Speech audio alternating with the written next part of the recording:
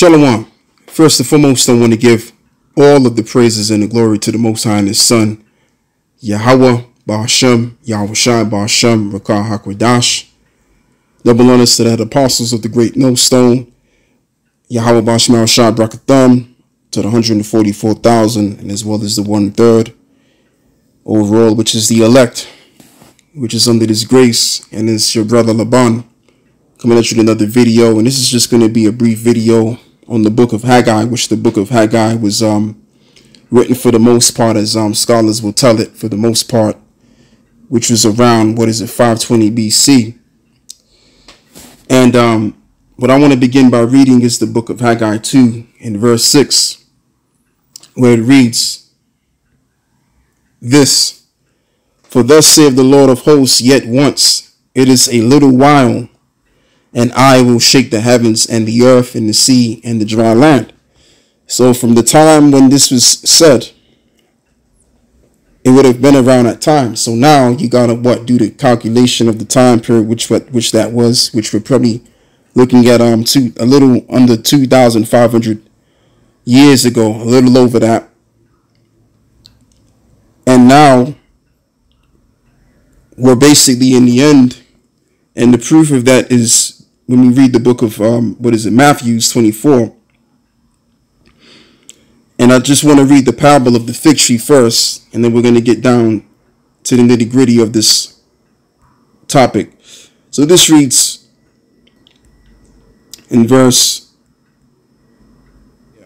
Matthew 24, verse 32. "Now learn the parable of the fig tree. When its branch is yet tender and putteth forth leaves, ye know that summer is nigh.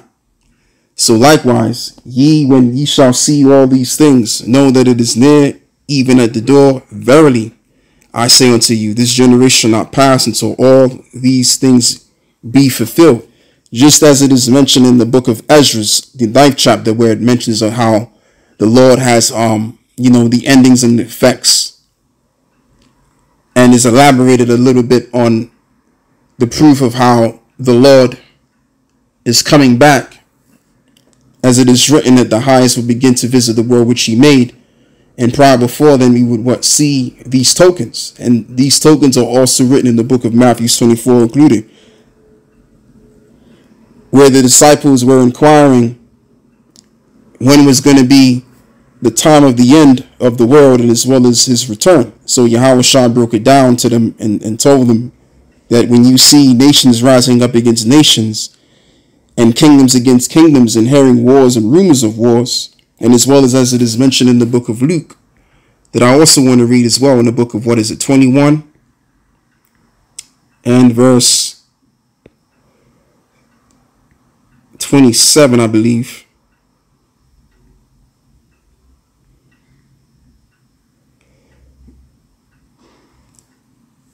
'25 it is.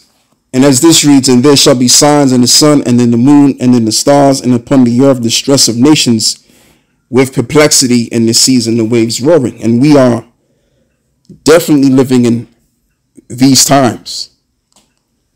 I mean, all around the world, every so often, people get together and they protest at an alarming scale. Sometimes there's riots out of these protestings that go on, and then you have these ongoing tornadoes, earthquakes, and then we're getting in the future a blue moon, and as well as we're also getting these red moons too. Okay, so all of these things Yahweh Shai told the disciples of his return, and we're in that time. We're in the exact time of these things basically being seen on a global scale. So what does that tell you? That the little while is up, and we're in that time of the Lord's second return. Okay, when you read the scripture, and as well as you read Matthew 24, you can't help but apply it to now. It's very clear. So what does that tell you? Which is the most important part of this topic that I'm getting into, is that the Lord is going to begin to visit the earth which he made, and all of the powers which are right now will be shaken. Okay, men's hearts failing them for fear and for looking after those things which are coming on the earth, for the powers of heaven shall be shaken, which goes right along with what I just read in the book of Haggai 2 and 6, and as well as verse 7. Because when the Lord comes back, as I'm going to say again, the powers that you see today will be shaken out of power. So we are in that time of the transitioning of power. Okay. Now I want to go back and read Habakkuk chapter 2 again. Salakia. I might as well read it from here. So let's go up and read verse 7. And I will shake all nations, and the desire of all nations shall come, and I will fill this house with the glory, saith the Lord of hosts. Which we'll get into that later on. But the point is that what I want to finish off on is the fact that the Lord is coming back in this time, especially in this time, most definitely. It's not a matter of if or maybe, we're not sure. It's very well and sure that the Lord is on his way. Okay, to shake kingdoms up and to establish his kingdom with the saints, which we are going to inherit. Men's hearts failing them for fear and for looking after those things which are coming on the earth, for the powers of heaven shall be shaken. Now, just a while back ago, the Pentagon and as well as other military forces got together in Congress. I could be wrong in saying what I just said, but the people that are involved in the business of looking at aerial phenomenons and astrologers and stuff like that, and as well as even the military, okay, space military, that is, I would say, have looked into these things, and what they found out is that these things possessed power which is far beyond this physical playing field. So this is very well proof. This scripture here is very well proof, as well as it is today, because the powers that be, and as well as the military powers, especially when it regards to space, and as well as the astrologers and all of that stuff, all of these individuals that are specialized in as to what's going on in the heavens, they know, because they're seeing things in the sky. If we're able to see things from our own naked eye, then how much more those with this technology that they got, which costs hundreds of thousands of dollars that they've spent. They know what's going on. And it kind of reminds me of the time when Herod the king was on the scene, just around the time when Yahushua was born, and the king saw the star in the east, and he took that to mean something. And it was the meaning of that a Messiah was going to come to deliver the children of Israel.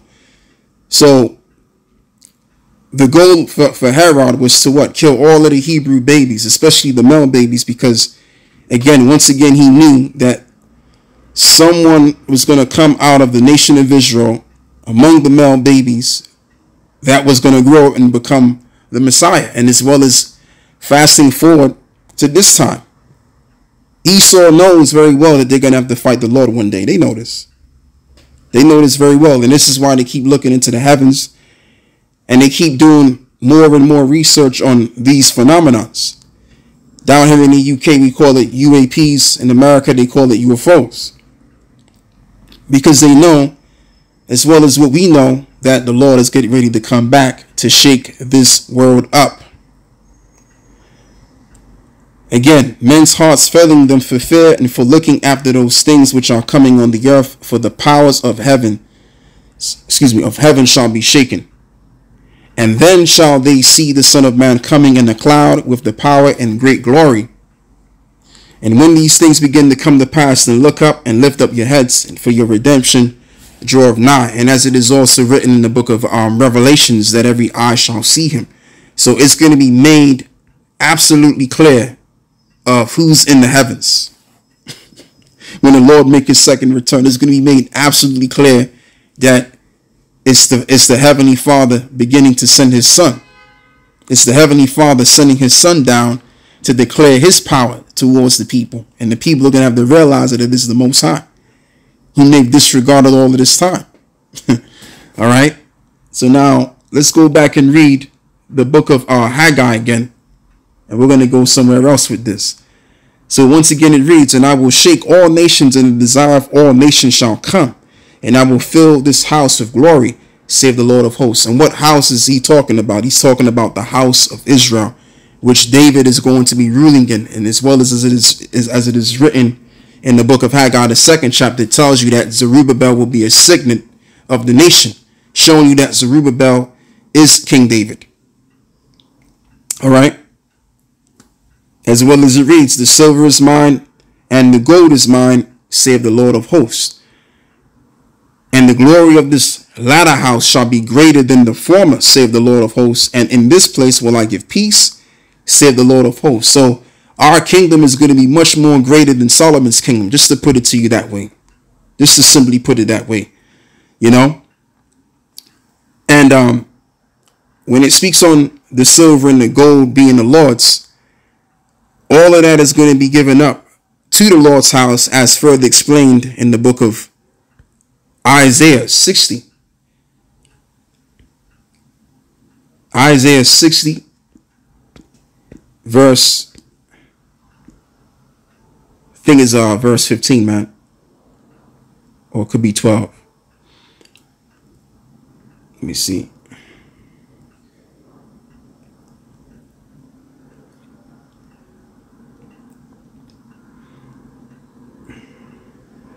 It's actually verse 9.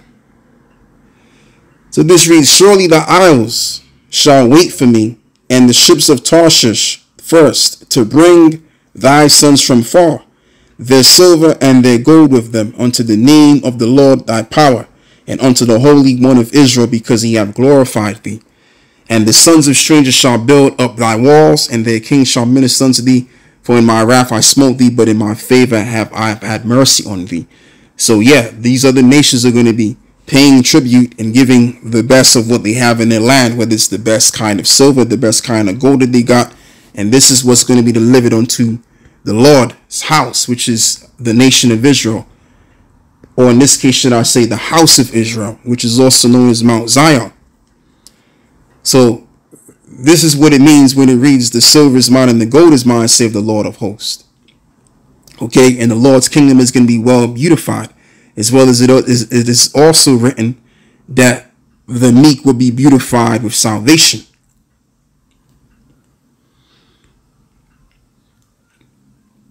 So now, what I also want to do is read the book of Revelations,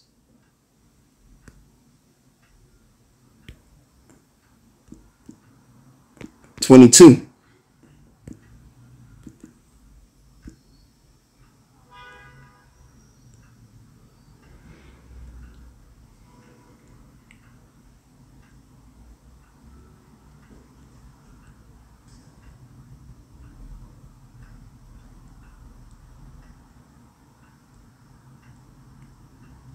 Maybe it's 21. Let me go back a chapter. Salakia.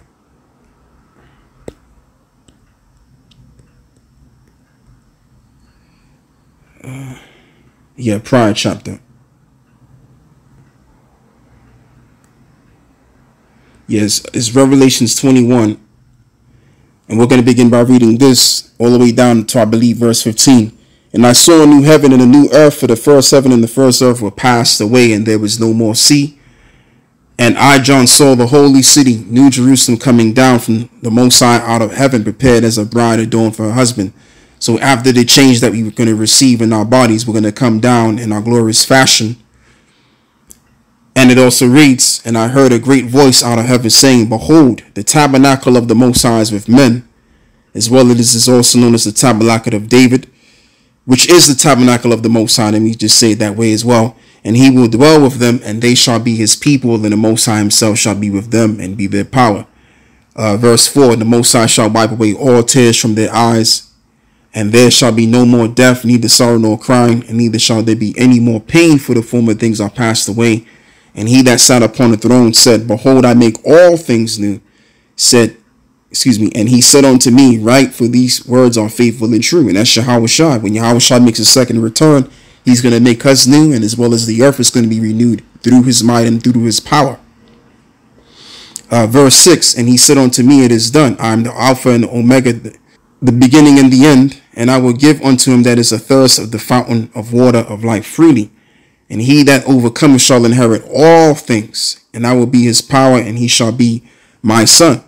And this is why we always preach, beginning with the heads and as well as the elders on down, that we have to endure to the very end, and saying that we got to keep doing these videos. You got to do your sit downs. You got to go out in the highways and the byways. You got to continue to fast and pray as frequently as you can.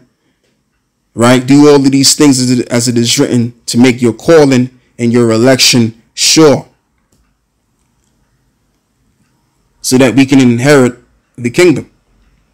As it is written, once again, he that overcometh shall inherit all things, and I will be his power, and he shall be my son. So there you go. So now let's go all the way down, because I want to get to the New Jerusalem, how it's going to be made, which is the point that I want to get into.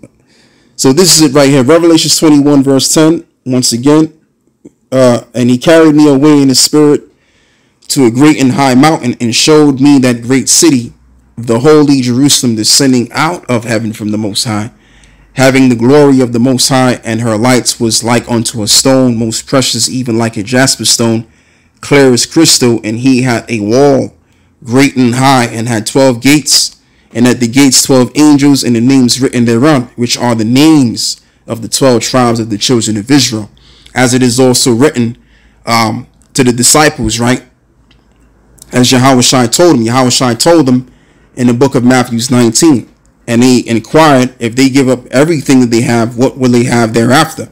And Yahushua told them, he that forsaketh lands for my name's sake, forsaketh families, houses, shall receive 100-fold, and shall sit upon the 12, judging the 12 tribes of the nation of Israel.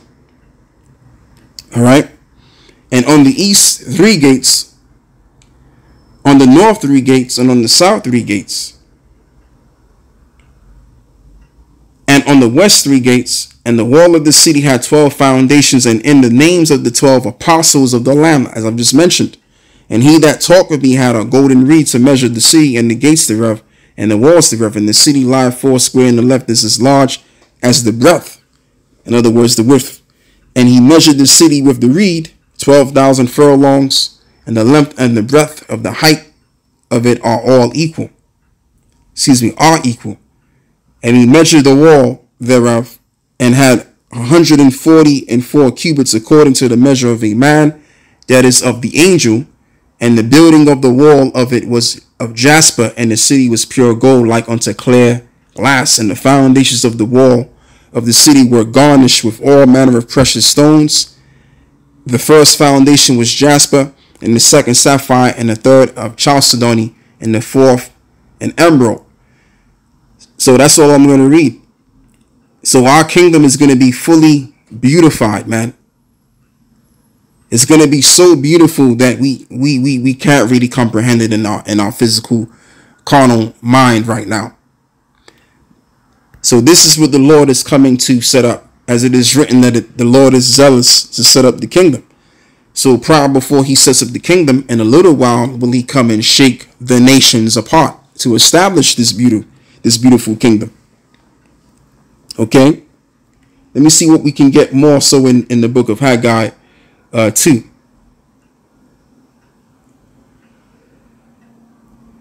Yeah, verse 9. And the glory of this latter house shall be greater than the former, saith the Lord of hosts. And in this place will I give peace, saith the Lord of hosts. Exactly. And I'm reading it to you in the book of Revelations, or I have read it to you in the book of Revelations 21, where it mentions on how the streets are going to be paved with gold, and the foundations and the walls are going to be made out of the same and different gemstones and all of these different, beautiful resources, which is going to beautify our kingdom. All right. So our kingdom is going to surpass the kingdom of the ancient world that Israel had, which was during the time of Solomon and as well as King David.